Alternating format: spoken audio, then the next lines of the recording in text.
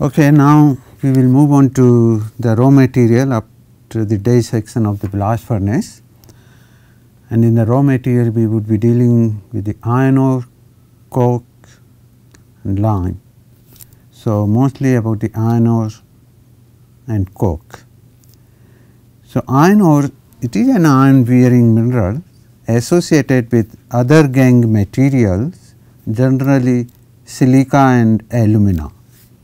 Some magnesia and others are there. It also contains a very small amount, less than 1%, other elements zinc, copper, titanium, chromium, manganese, antimony, lead, tin, nickel, vanadium, sodium, potassium, sulfur and phosphorus. As we discussed the sodium, potassium, they are quite harmful, and mostly the phosphorus goes into the metal, and sulfur also some amount goes. In order to produce iron economically with maximum productivity, the blast furnace burden must have certain quality. So, for iron ore to become a feed to blast furnace, it should have following quality. One is the good reducibility, which means that it should be have a good indirect reduction which lowers the coke consumption. So, this is very important. So, good reducibility it should have, narrow size distribution and good size range.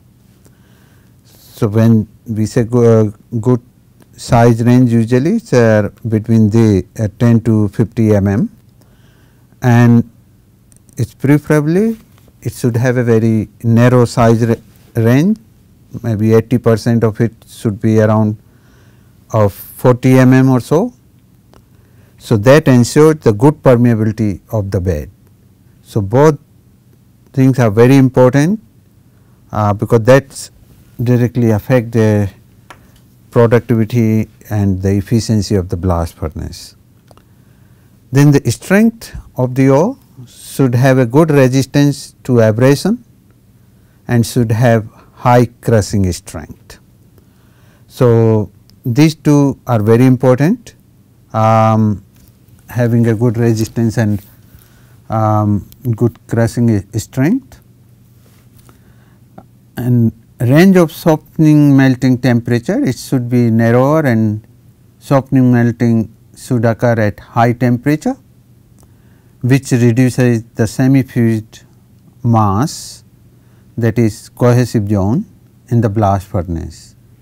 So, for iron ore it is between 700 to 1350 degrees Celsius, and for sinter pellet it is between 1000 to 1350 degrees Celsius, and for sinter pellet it is between 1000 to 1350 degrees Celsius.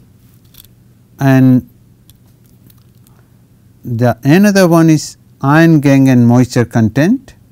Obviously, iron content should be high in the ore with less gangue material for higher productivity of the blast furnace. Moisture content must be low as it increases thermal load and thus the fuel rate in blast furnace. Very less moisture in the ore may lead to handling and dust problem. Now, when we talk about all these properties, when we said strength, good resistance and abrasion, usually the natural ore, they are not very good resistance, they do not have a very good strength and resistance to abrasion, and that is why nowadays the practice is people do not use natural ore that much or in the high percentage as a feed to blast furnace. Similarly, as you can see in the second point, softening melting point is for the natural ore, lumpy ore, it is between 700 to 1350 degrees Celsius. And again this is not acceptable in the modern blast furnace because it gives a high resistance to the permeability of the gases, and this increases the mushy zone very high in the blast furnace. So, which really decreases the productivity and does not give a smooth operation to the blast furnace. So, again natural ore are not that much preferred in bulk as a feed in the blast furnace. Same thing is true about the iron gangue and moisture content. If it is quite a lot gangue material, then volume of the slag increases and the coke consumption also increases. It should have a less moisture content, but these 2 points are very critical operating the blast furnace at 100% lump ore. So, common iron ore are hematite, which has about 70% carbon, then magnetite, limonite, siderite and pyrites. So, pyrite is the one which has sulfur associated with it. So, these are the quite common iron ore, and because when you do the mining of this iron ore, lots of fines are generated. So, usually you make the pellet. So, swelling and volume change. So, some pellets and ore, even the ore swell under reducing atmosphere, leading to loss of strength, generating fines and decreasing compaction strength. So, the blast furnace operation becomes difficult under these conditions. In this figure you can see these are the green pellets and these are after the reduction, and you can see the cracking and disintegration, swelling of the pellet has occurred, which is not acceptable as a feed in the blast furnace, because that will create permeability and other problem in the blast furnace. And same thing is true for the lumpy iron ore. So, swelling should be minimal, and these are sort of the requirement of the iron ore or sinter or pellets as a feed material to the blast furnace. In order to know about this properties, many tests has been sort of devices, and which we will see in the following slides. But before that, the run of mines, when you do the mining after blasting, the blast furnace generates more than 50% fines, and which is about less than 10 millimeter in size, which means this cannot be fed directly to the blast furnace.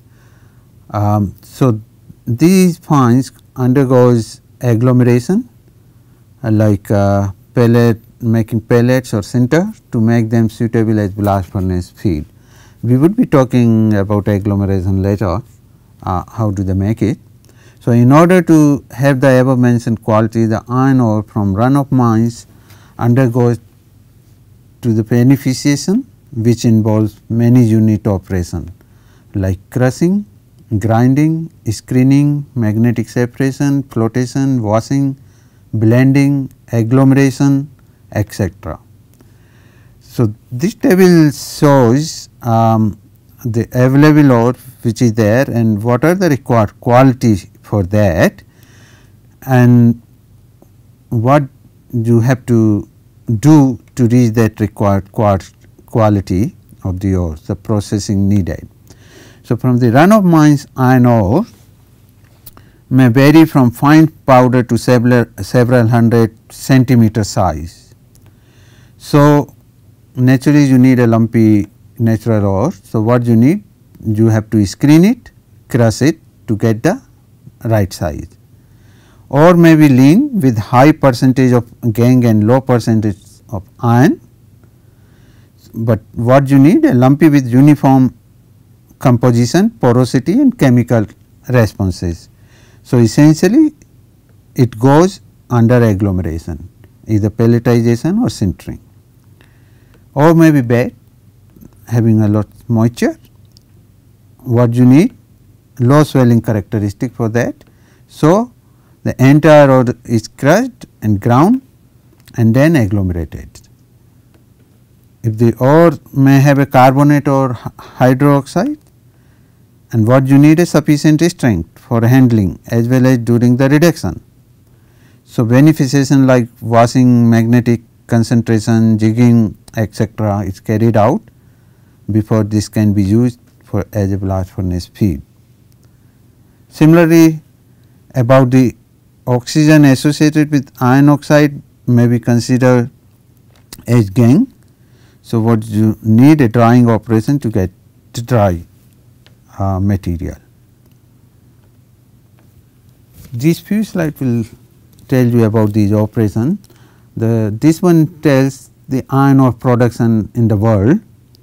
So, as you can see, most of the production is in China. So, that is more than 600 million ton per annum according to 2013 figure. India between 100 to 600 million ton per annum. So, India, then Russia and Australia, they are into this category. Africa, not actually the Latin American, and then other countries which are below that. So, that shows India is having a very high iron ore production.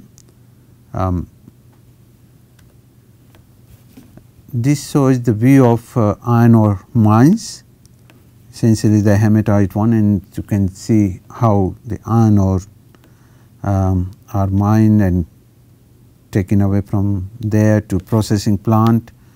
I think this figure shows magnetic separation of iron ore. You can see how it is a low intensity magnetic separator. So, ore is attached to it and you separate that one and make it concentrate. So, this is magnetic separation. Sometimes you also apply the flotation.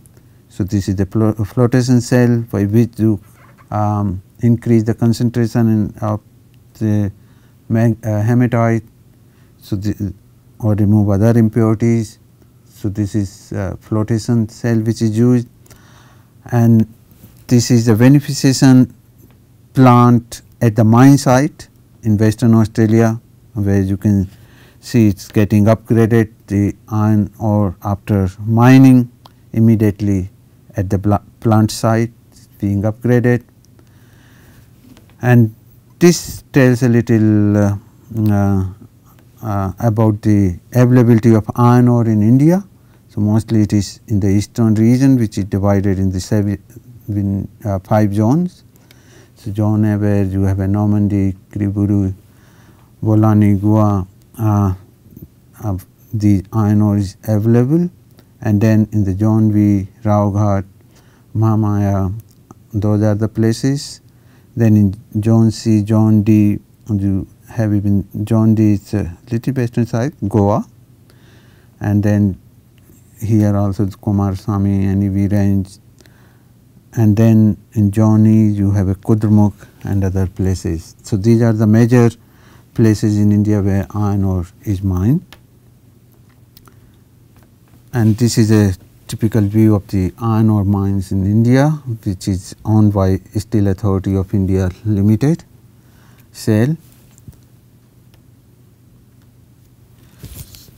So, when we talked about the quality of iron ore, which means we need many sort of tests to make sure you can get the right quality.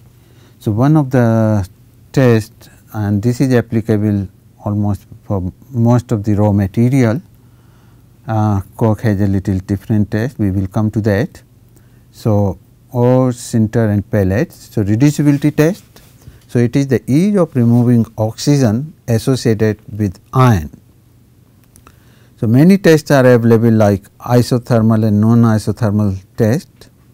So, we are not going much into the detail of this, but these tests are mentioned here, Linder, CNRM, SIVA, these all are used for reducibility test. Then about the cold strength, which is mostly for resistance to abrasion and strength of the material, to test these. So, some of them are like tumbler test, drum test or setter test due to impact and compression test. So, all these tests are important to know the strength of the material. Then the porosity test also come into the picture, how porous is the ore or sinter, which is necessary, and this pore may have an internal pore and outer one. So, all these becomes important in order to understand the permeability of the blast furnace. Decrepitation, it occurs due to the internal pressure developed from moisture evaporation, chemically bonded water or sudden heating and expansion, due to which the pellet even ore they go under decrepitation. So, which generate dust and fines. So, it is necessary to have the test to make sure it has a very low decrepitation. Then you have a low temperature breakdown. So, for this you have a BISRA or LTVT low temperature test, because that makes your pellet or sinter or iron ore, it does not break down during reduction at low temperature, and otherwise it will create the permeability problem again and dust problem. Hot compression is strength. This is necessary especially for the pellet, because when very high blast furnace 30-meter high, so lots of very high load is there, and the pellets should be able to withstand that sort of load. So, compression strength is tested for the pellet. Softening test is again very important to which usually should be at higher temperature. So, for that one is CNRM test is done under loading and different heating rate. Then swelling is another parameter, especially pellets or even iron ore. So, for that one you need a dilatometer test which measured about the swelling. High temperature bed permeability, so that is a Burger test. So, at high temperature when fusion is occurring or semi-solid mass is happening, which reduces the permeability. So, it is very necessary at what temperature range this is happening. So, proper care in the blast furnace can be taken with respect to the gas flow or permeability. So, the burden requirement along with the key phenomena in various zones of blast furnace actually is summarized in this table. So, if you look at the lumpy zone or the upper zone in one way, that is near this throat and stake region, what we described in the first lecture. So, from stoke line to the furnace of the cohesive zone. So, main phenomena which are occurring here: drying and preheating, indirect reduction of iron ore and carbon solution loss. So, operator condition, permeable burden and even gas distribution to favor indirect reduction. So, quality requirement, appropriate size distribution, resistance to breakdown during charging and resistance to decrepitation, resistance to disintegration due to low temperature reduction and high reducibility.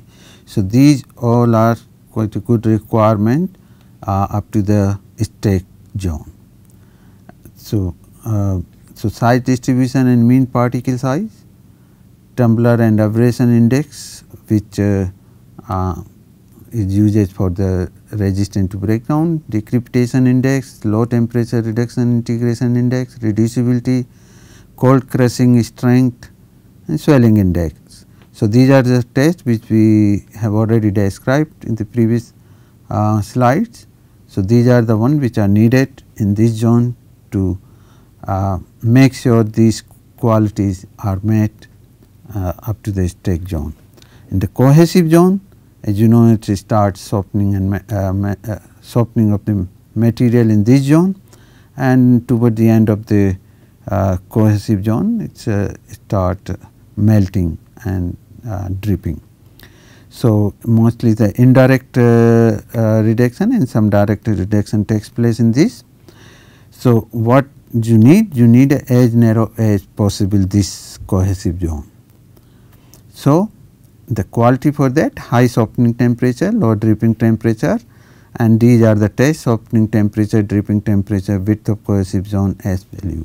These are the tests which are done for the raw material to make sure it is quite narrow and more high temperature. And the lower part of the blast furnace where everything is in liquid state except the coke. So, this is below the cohesive zone where raceway and tear and hearth is there. So, coal and coke combustion in the raceway, gas metal and slag drops, and gas coke reaction, molten iron coke, molten slag coke, these reaction occurs in this region. So, what you need a good slag chemistry, good slag fluidity, low viscosity. So, chemistry of ferrous material is to control the impurities such as phosphorus, sulfur, alumina, titanium oxide, even silica also comes here in this. So, these are the these are the requirement for the any material or any feed for the blast furnace should satisfy this one. So, these are the tests you do it to make sure it is suitable as a blast furnace feed.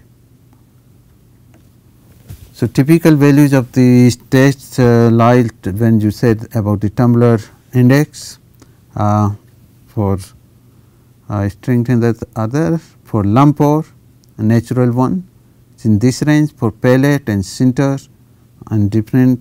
Similarly, abrasion index, then cold crushing strength, then you have a decrepitation, reduction disintegration, reducibility index and swelling index. These are the typical values which are needed for the blast furnace burden material, and one should make sure after the test they are falling within this range. Next we come to the raw materials, coke, another major constituent of the feed material in blast furnace. So, iron ore, then the coke. So, coke plays mostly the fourth part in the blast furnace as a reductant to iron ore, as a fuel to provide the necessary heat, as a support to the burden and provide the required permeability for gases and liquid flow, for carburizing the metal and lowering its melting point.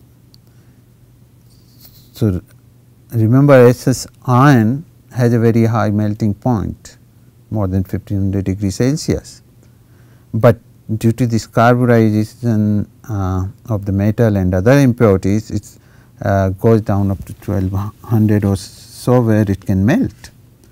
So, this is a very important role this carbon plays. Similarly, because the height of the blast furnaces are increasing, you need a very good strength coke and which can provide the permeability, does not crush under that high load. So, it really provides the support to the burden, and of course, it acts as a fuel near the raceway at the TUL level, which is where it burns, and as a reductant. So, coke accounts for about 60% of the total cost of producing the hot metal. So, you can imagine how much percentage of cost is associated with the coke production, and because so it is very important to have a good quality coke, because without that you cannot produce a good quality pig iron, and high productivity you can't reach. So, we will talk more about little coke making. So, coke production is an integral part of iron and steel plant using blast furnace and basic oxygen furnace route, which acts as reductant energy source and providing support to the warden in a blast furnace. In modern blast furnace, consumption is around 3000 kg per ton of hot metals.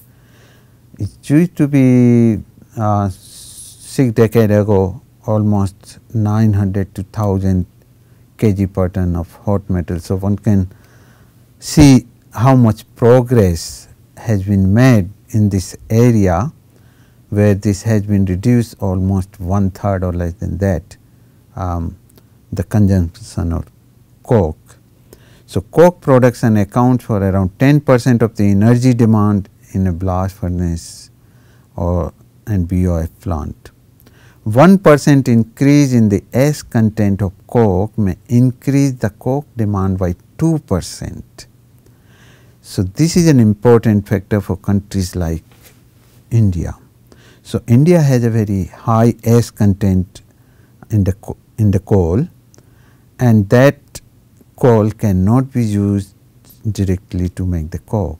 So, usually you do the beneficiation of the coal. So, most of the coal mines in India are associated with the washing system, washery, where they try to reduce the ash content as much as possible.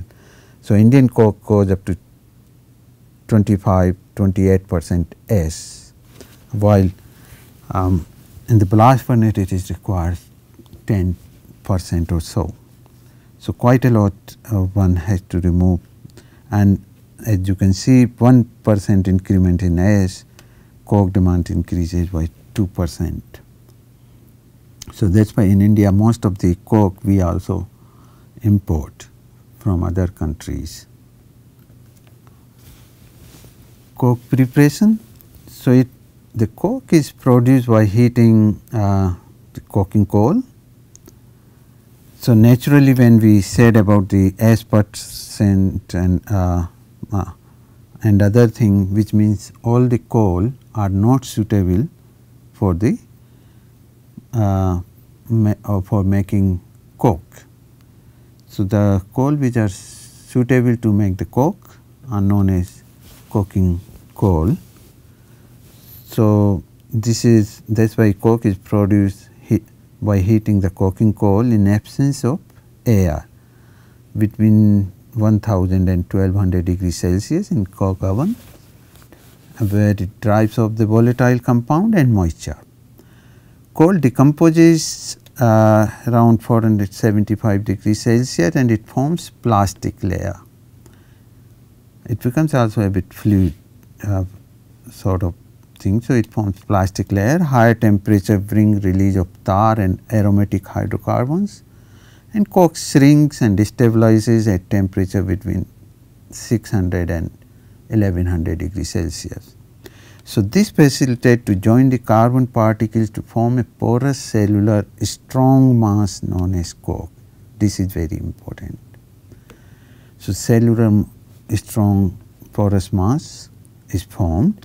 The coking process lasts 15 to 18 hours to make the blast furnace coke, and this process is called carbonization in the overall.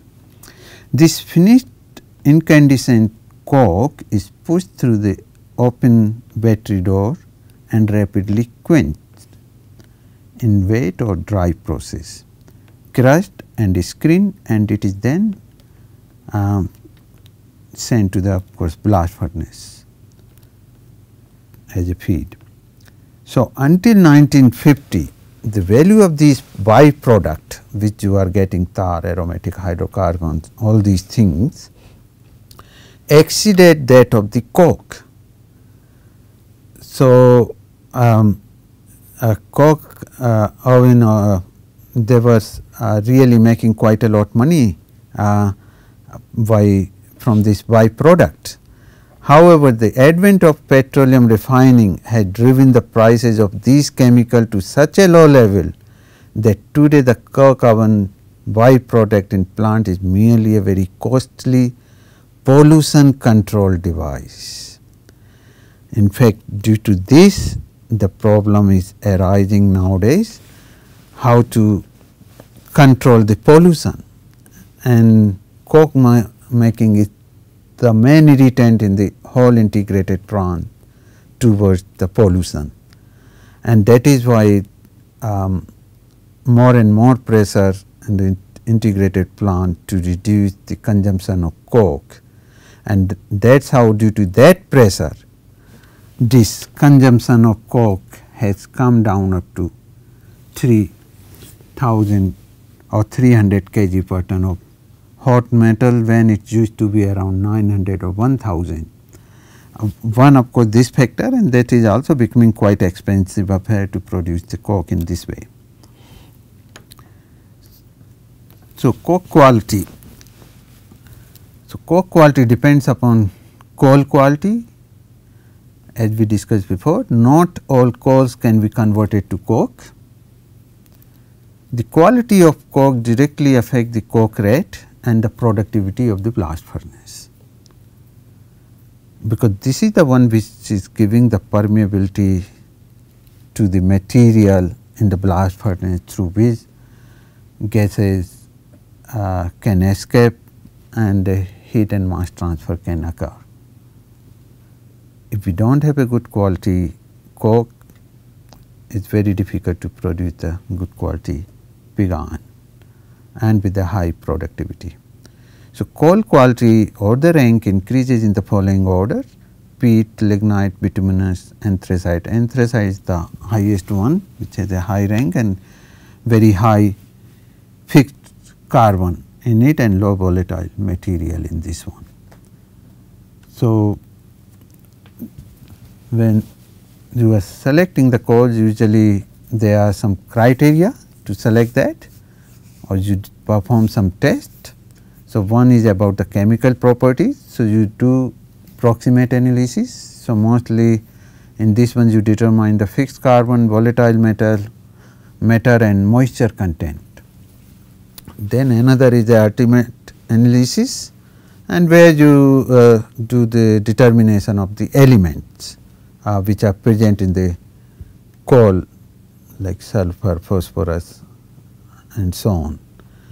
Rheological properties, this is mentioned during the during the carbonization process, that coal undergoes with various form, and once it becomes also fluid or plastic. So, those properties are also very important to know for the coking process, because that will affect the coking process and that will directly affect the quality of the coke.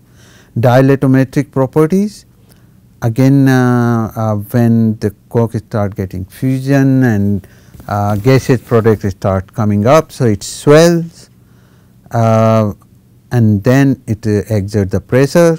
So, these properties are very important to know how the coal is going to behave during coking in order to take care about the coke oven design and other thing. Similarly, the agglomeration properties, which is using by coking index, one is that after finishing all this evaporation and other tar and other material, how does it agglomerate. And of course, the petrographic analysis which determines the coal rank, mineral composition and material makeup, because based on that you select the coal which could be suitable for the coking purpose. So, these are the few tests which one has to look at it before selecting the proper coal for the coking purpose.